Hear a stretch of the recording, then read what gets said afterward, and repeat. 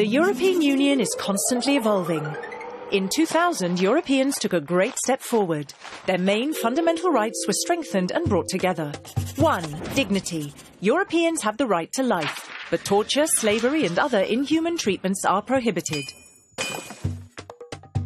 2. Freedom. A European has the right to marry and to found a family.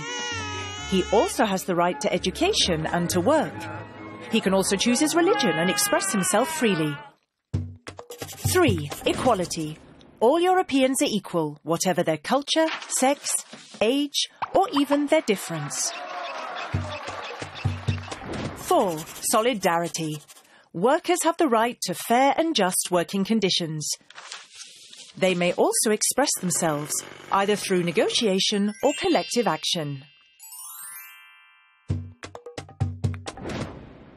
5. Citizens' rights. Europeans have the right to vote.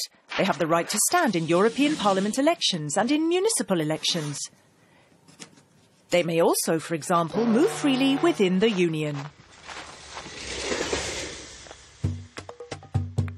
And finally, justice. Europeans have access to justice.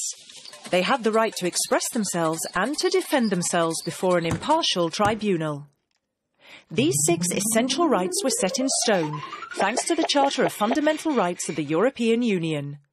And in 2009, this charter gained the same binding force as the treaties. Within the framework of European legislation, the member states of the Union must respect it.